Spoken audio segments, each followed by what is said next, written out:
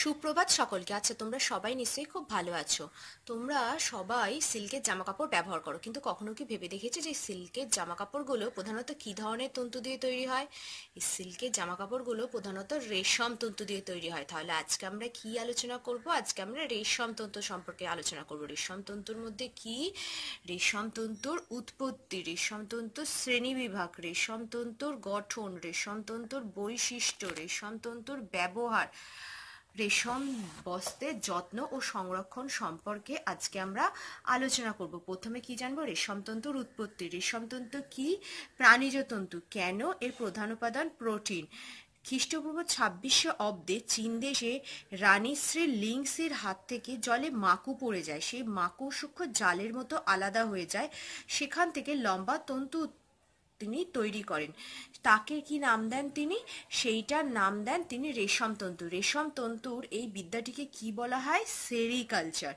এরপর কি? রেশমতন্তুর শ্রেণী বিভাগ। রেশমতন্তুকে ক ভাগে ভাগ করা যায়? 3 ভাগে ভাগ করা যায়। কি কি? কৃষিজ রেশম, বন্য রেশম, এরি রেশম। কৃষিজ রেশম কি? নিয়ন্ত্রিত পদ্ধতির মাধ্যমে রেশম কীটের লার্ভা থেকে যে রেশম সংগ্রহ করে চাষ করার পদ্ধতিকে কৃষিজ রেশম বলা হয়।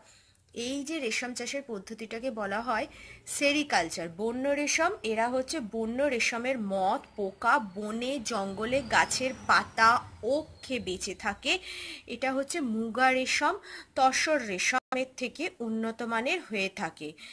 এরি রেশম অ্যারেন্ডি মথের রস থেকে উৎপন্ন হয়। রেরি গাছের পাতা খেয়ে এরা বেঁচে থাকে। এটা বাংলা, বিহার, আসামে পাওয়া যায়। এরপর কি? রেশমতন্তুর গঠন। রেশমতন্তুর প্রধান উপাদান কি? রেশমতন্তুর প্রধান উপাদান প্রোটিন।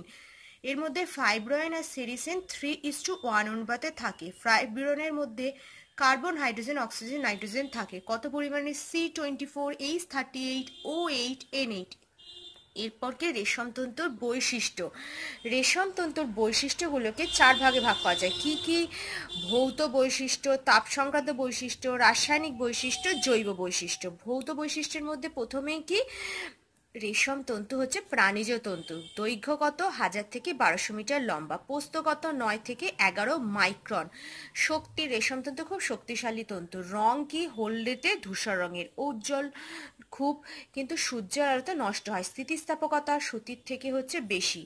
তাপ সংক্রান্ত বৈশিষ্ট্যের মধ্যে কি? তাপের কুপরিবাহী। এর ফলে কি হয়? দেহের তাপ সহজে বাইরে বেরোতে পারে না। ফলে শীতকালে আমরা রেশম তন্তুর বস্ত্র ব্যবহার করে থাকি। রেশম তন্তু আগুনের সংস্পর্শে গেলে চুল পোড়া গন্ধ বের হয়। রাসায়নিক বৈশিষ্ট্যের মধ্যে কি? ক্ষারের সংস্পর্শে গেলে কি হয়? ক্ষতিগ্রস্ত হয়। অ্যাসিডের সংস্পর্শে গেলেও রেশম তন্তু ক্ষতিগ্রস্ত হয়। জৈব বৈশিষ্ট্যের মধ্যে ছত্রাক আর মথ প্রতিরোধ করার ক্ষমতা থাকলেও কার্পেট ধ্বংসকারী কীটের দ্বারা কিন্তু রেশম তন্তু ক্ষতিগ্রস্ত হয়। এরপর কি? রেশম তন্তুর ব্যবহার। রেশম তন্তুর ব্যবহারের মধ্যে কি? মিশ্র তন্তু। রেশম তন্তুর সাথে অন্য ধরনের তন্তু মিশিয়ে, যেমন রেশমের সাথে সুতি মিশিয়ে কটন সিল্ক, রেশমের সাথে পলিয়েস্টার মিশিয়ে টেরি সিল্ক তৈরি করা হয়, সেগুলো ব্যবহার করে। এছাড়া রেশম তন্তুর সিল্কের জামা কাপড় তৈরি করা হয় রেশম তন্তু থেকে। শীতকালে রেশম তন্তুর জামা কাপড়, যেহেতু এটা তাপের কুপরিবাহী, সেই জন্য ব্যবহার করে। এরপর কি? রেশম বস্ত্রের যত্ন ও সংরক্ষণ। রেশম বস্ত্রের জামা কাপড়ে সাধারণত শুষ্ক ধোলাই করা হয় এবং রেশম বস্ত্রের জামা কাপড় সাধারণত সূর্যালোকে শুকুতে নেই ছাওয়ায় শুকনো করা হয়ে থাকে। ইস্ত্রি করা হয় বায়ুচালিত করে হচ্ছে, তারপরে সেটা ন্যাপথলিন ওডোনিল দিয়ে হচ্ছে সংরক্ষণ করা উচিত। তাহলে আজকে আমরা কি আলোচনা করলাম? রেশম তন্তুর উৎপত্তি, রেশম তন্তুর শ্রেণীবিভাগ, রেশম তন্তুর গঠন, রেশম তন্তুর বৈশিষ্ট্য, রেশম তন্তুর ব্যবহার, রেশম বস্ত্রের যত্ন ও সংরক্ষণ সম্পর্কে আলোচনা করলাম। তোমাদের যদি আমার চ্যানেলটি ভালো লাগে, তোমরা সাবস্ক্রাইব করতে থাকো পরবর্তী ভিডিও পাওয়ার জন্য। ধন্যবাদ।